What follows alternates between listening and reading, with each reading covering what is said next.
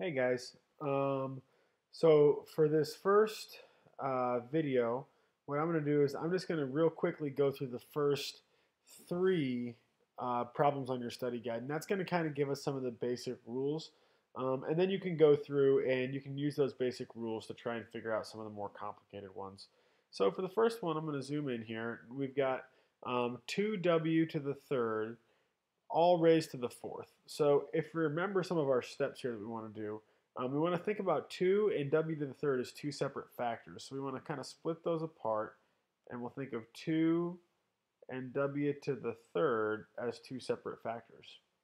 Now we have to deal with this 4, and let's remember that we want to distribute that to each of our factors that we separated out. So we're going to do 2 to the fourth, and then also w to the third to the fourth. And if you've done this a different way, that's fine. This is just how I like to think of it with separating my factors, so I keep it all together. And so 2 to the fourth, I can do that on my calculator, or I can just think of it as 2 times 2 times 2 times 2. And so 2 times 2 is 4, 4 times 2 is 8, and 8 times 2 is 16. So that's 16. And then whenever we have this situation where we've got w to the third raised to the fourth power, we call this a power of a power. And remember that if I have an exponent on the inside of the parentheses and an exponent on the outside of the parentheses, I multiply those two exponents together. Don't punch into your calculator 3 raised to the fourth power. That'll be wrong. Instead, we just multiply 3 times 4, and we get w to the 12th. So that's our answer, 16w to the 12th. Okay, now for the second one, we're going to do the same thing. So we split up 7, right, and then p, and then we think about having each of those raised to the third power.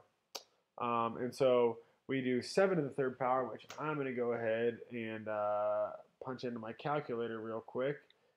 7 times 7 times 7. So that's going to be 343. And then down here on bottom, I've just got p to the third. Good. All right, let's do the third one, and then we'll be done with this video.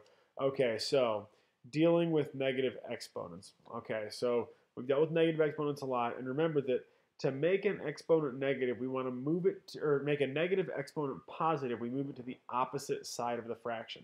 So for this one, the way that I like to think of this is I imagine that this is really a fraction. Any number is really just a fraction, because we can always put a whole number over 1. So x to the negative fifth is the same as x to the negative fifth over 1. And to make that negative 5 a positive, we have to move the whole chunk down below. Okay, so what we end up with is 1 over x to the positive fifth. It's a really good thing to keep in mind that for your answers to these questions, you can never have a negative exponent in your final answer. You always have to get rid of that negative exponent by making it positive by moving it to the opposite side of the fraction.